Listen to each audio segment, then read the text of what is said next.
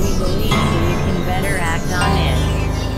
I was freaked out when I knew you were going to have a baby. I didn't have a clue what to do. My sponsor asked me to write about a few simple questions that were very helpful to me. What is a child? What are the needs of a child? What are a child's responsibilities? What is a parent?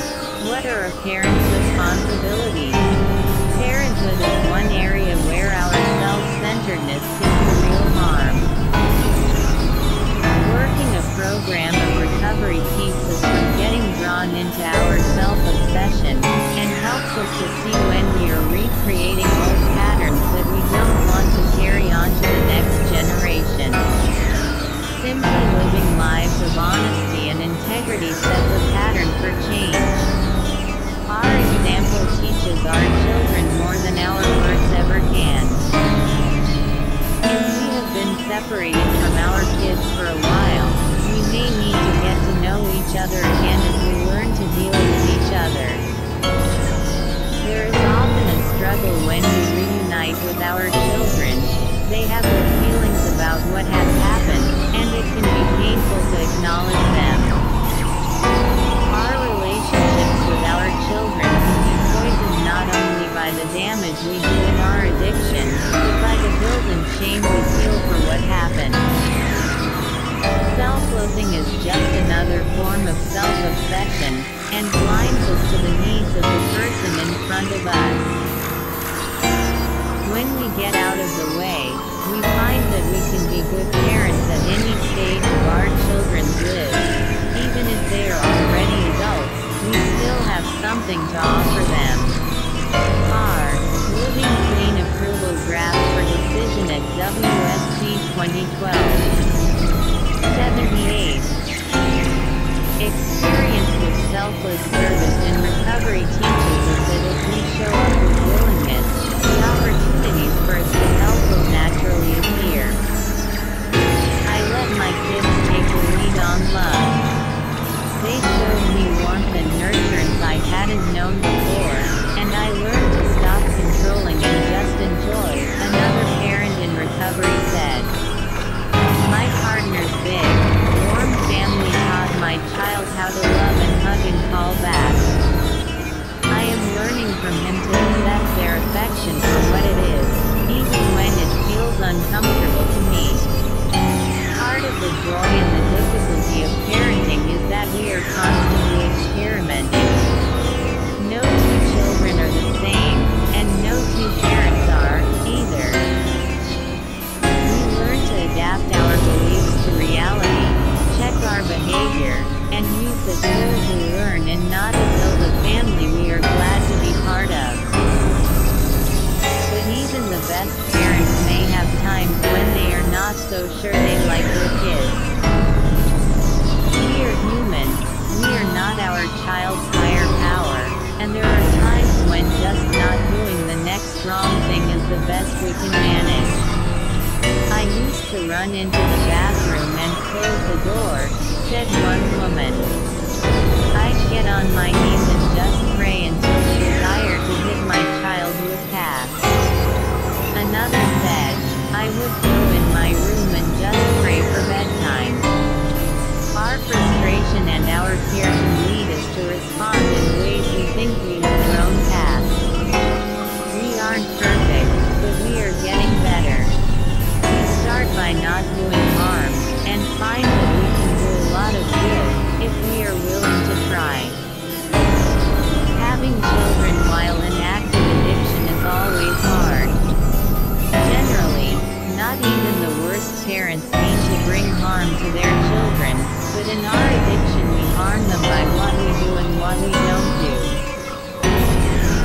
Some of us did our best out there, but still came up short. I thought being a good parent was buying my son fast food and toys with the money I got from stealing, said a member.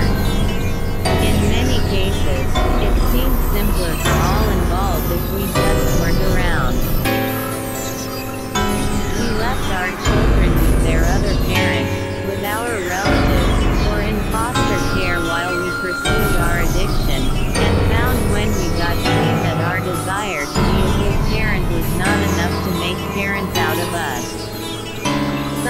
We're physically present but emotionally absent or unpredictable. Some of us know that we have done more damage than we can repair. I was a lousy parent, one member said. There's no denying it, and no way I can undo the harm. I will spend a lifetime making amends for it.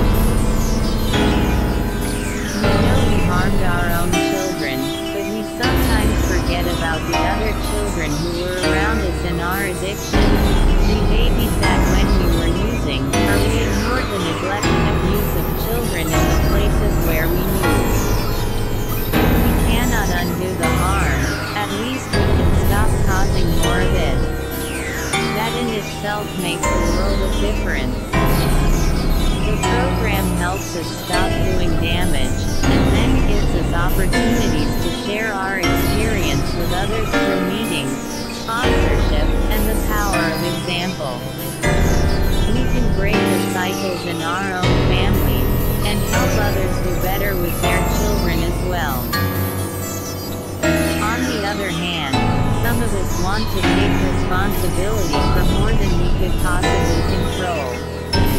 We see our children struggling, and want to blame ourselves for their difficulties.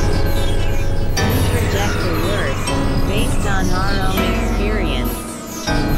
It's another kind of self-centeredness to see our child not as who he or she is, but as a reflection of ourselves, our parenting, or our decisions. I thought my child was a little version of me, said one member. I just figured he would like the same things and want the same things and think the same way. It took a terrible fight to learn that he's his own person, but I'm grateful. Now we are getting to know. Living Clean Approval Draft for Decision at WSC 2012.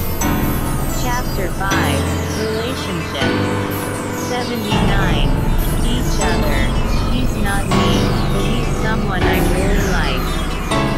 Trusting that our children have their own path and their own relationship with a higher power can bring us to a new understanding of our own third step.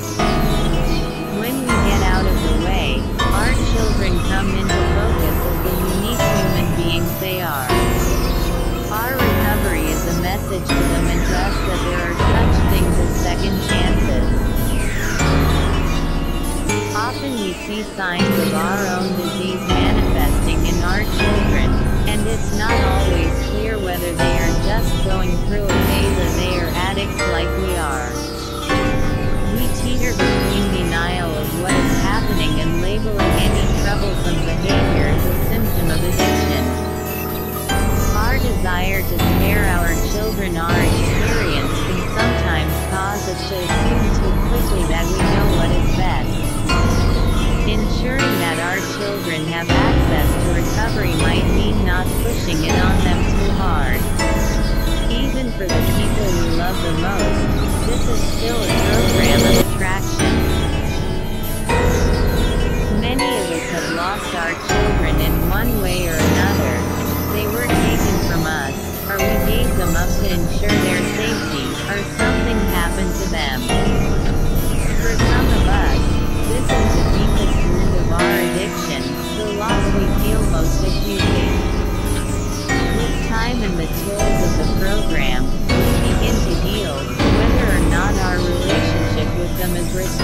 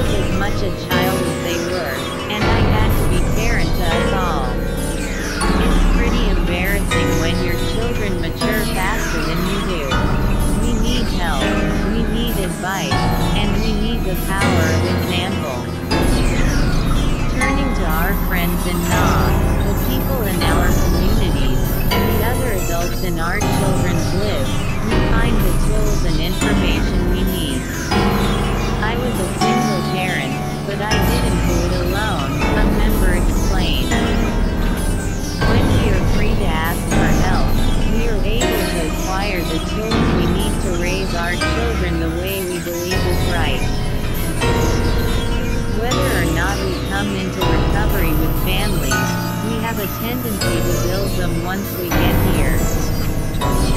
Some of them look like the families we are used to.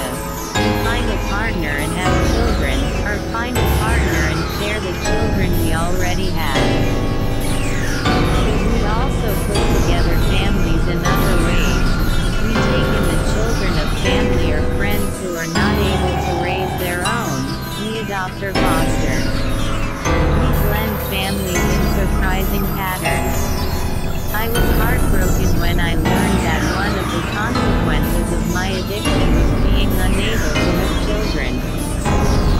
A sponsee was sharing her stepwork with me, and she wondered aloud if the childless mother was here to mother the motherless child.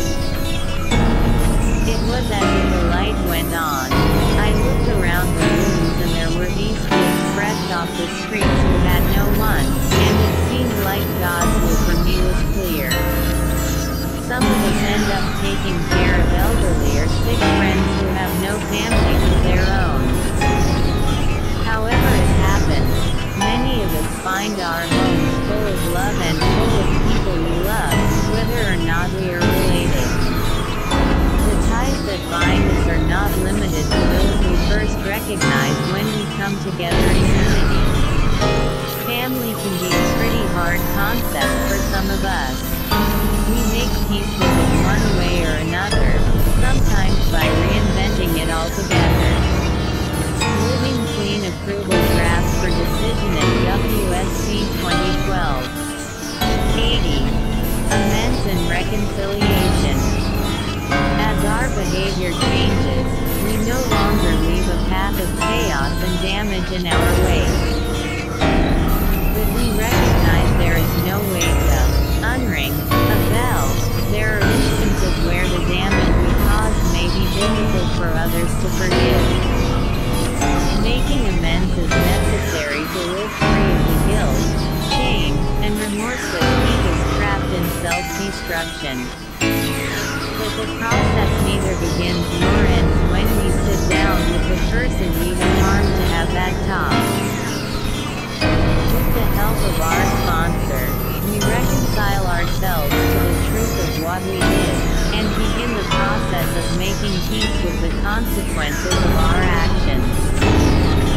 An honest relationship with ourselves and real, tangible change in our lives are necessary for amends to have much value. There is a reason we come to this work so late in the steps. The process is one of the most important we ever undertake, and we do not enter it lightly. The direct amends we make in words are crucial to our recovery, but that's only part of the process. Living those amends means allowing the changes in our personalities and our behavior to become reliable and consistent in the lives of those we care about. We do this whether the people we care for are changing or not, whether they forgive us or not, whether our relationship becomes what we wish for or not. When we clean up our side of the street, we can feel easier in our hearts and spirits. But that by no means obligates anyone else to clean up their part, nor does it suggest that our families will magically transform into what we always wish they were. More likely, we learn to make peace with the families we have, and to accept the reality of who they are. We learn to meet them where they are without conditions or expectations. There are some people who never forgive us. Often those people are members of our family. As dearly as we may want their forgiveness, the simple truth is, it's not going to come until they are ready. Living with that can be enormously difficult. The desire to fix it can be so powerful that we make things worse by not letting go and letting them heal in their own time. One member shared that 12 years after her initial amends, her daughter finally declared that she was forgiven. It was great that all those years I didn't know that she was still struggling with this, she said, because if I had known I wouldn't have let go, and I don't know if we could ever have gotten there. Whatever we need to say to the people we have harmed, we know that the deepest amends we make is that we change. And while we can feel the depth of the change in our lives, people who struggled with us for years of our addiction may take a long time to trust or believe it. We may have trouble trusting it ourselves. We harbor that same doubt that the changes we are making will stick, and when others don't believe we have changed, we can fall into that trap with them. Having people who believe in us and in our recovery can be essential to walking through this process, especially when it's long. The reward can be a deep self-acceptance. We forgive ourselves, we forgive others, and we find peace, regardless of what others may think or feel or tell us. A member shared, "I am not who I was, no matter who is not convinced." That lie is dead. Reconciliation is an important spiritual principle for us to consider. We come to terms with the reality of our actions, and we also reconcile with people we have had conflict with. Sometimes reconciliation means that we restore the relationship to its previous state, or to a new state based on current reality, and sometimes it means that we make peace with the fact. Living Clean Approval Draft for Decision at WSC 2012. Chapter 5, Relationships. 81.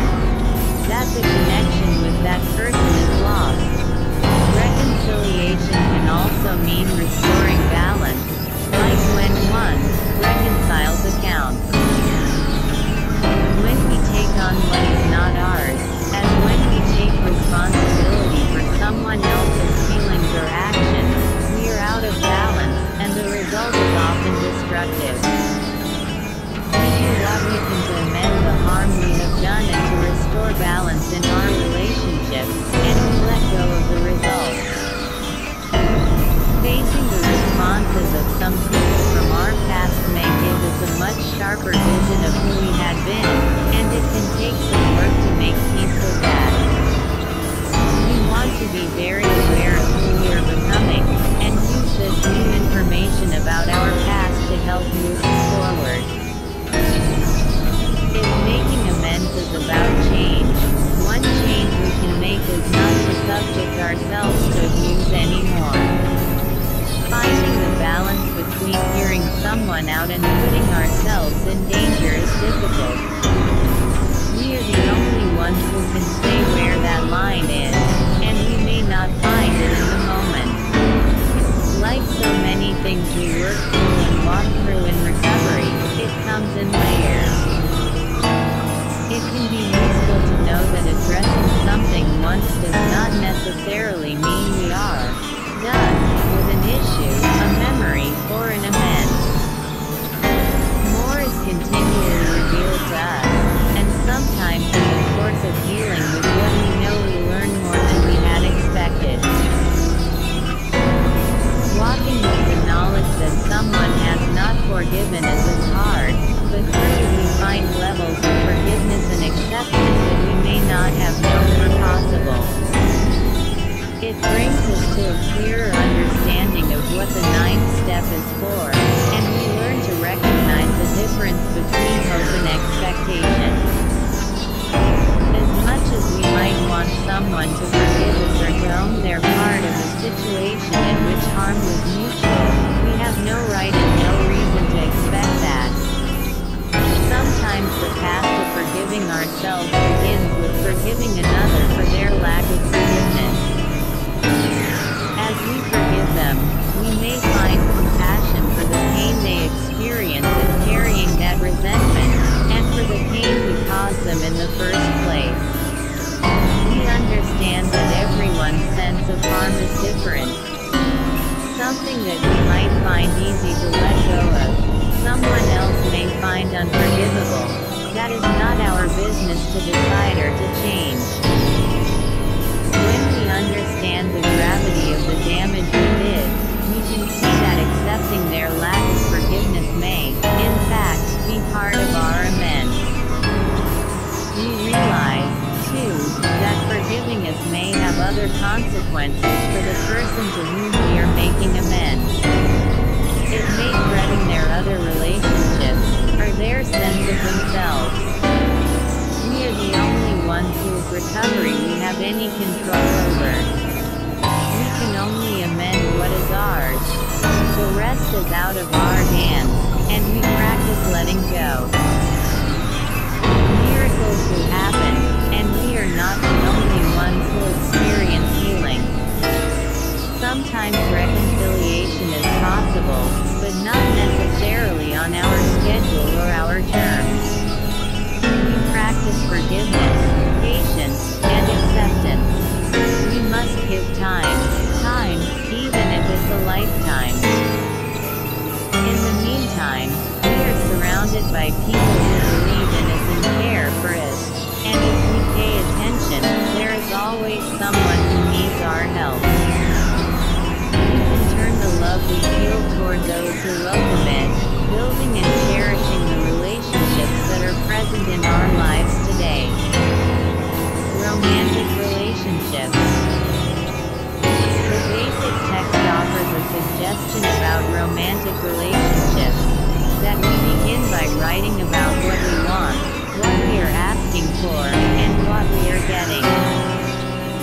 When we explore these simple questions, we begin to see how we can use the tools of recovery to change our behavior and our living queen approval draft for decision at WSC 2012.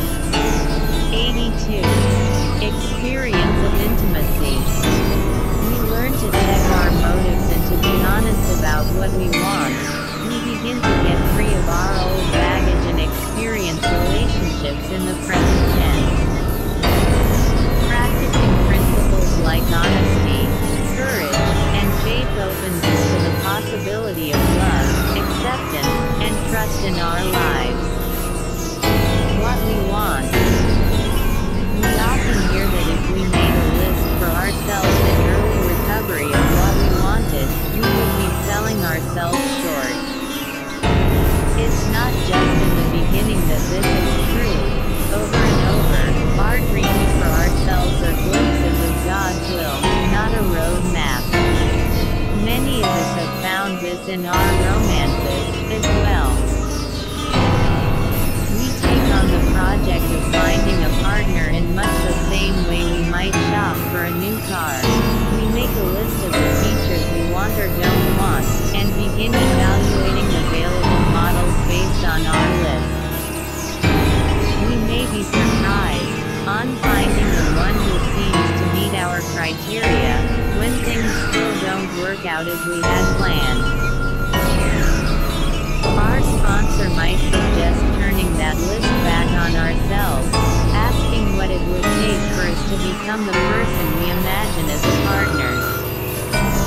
Others might suggest stepping away from such a list altogether, thinking instead about what would constitute the relationship we would like to be in. Some of us are masters of projection.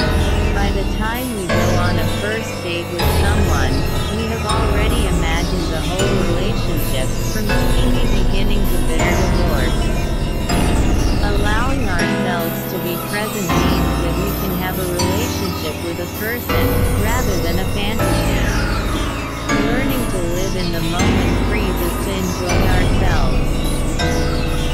Applying skills like communication and active listening, practicing principles like unity, compassion, and sharing, we can learn to use the tools we need to be in a solid relationship long before we are actually there. These behaviors don't just make us more likely to get what we want, they also make us happier and more fulfilled where we are. There is so much in the way of our ability to have the kind of relationships we want. Fear, selfishness, reservation, the belief that it will just end badly. The more we take inventory, the more clearly we see the obstacles inside ourselves that stand between us and what we want.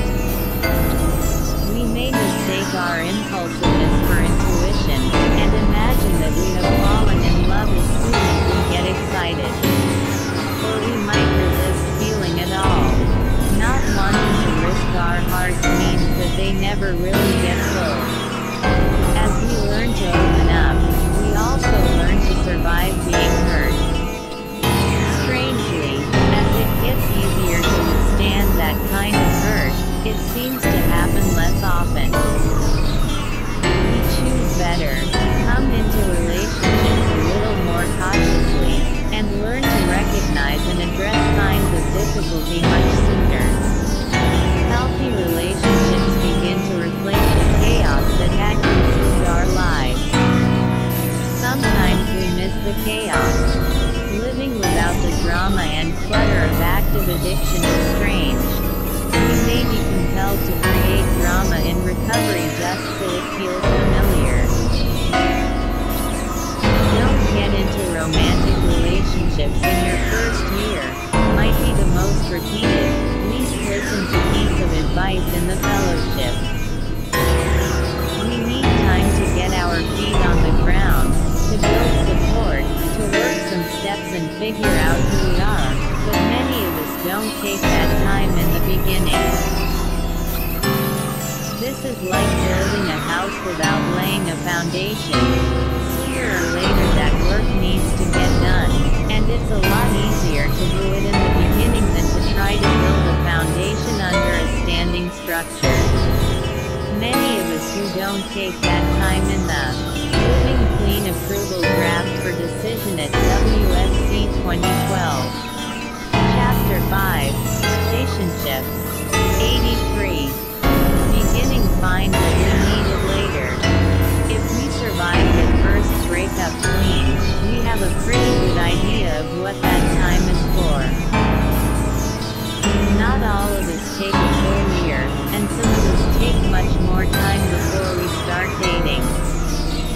We may even find that we are happier and more serene when we are single, and choose to stay that way. Once we figure out that there is nothing to be afraid of and no one right answer, we can answer the big questions for ourselves and know we can always change our mind later, if we choose. We want a magic formula that will make relationships okay. A year, 3 years, a fifth step, a round of steps. The truth is much simpler, but harder to define.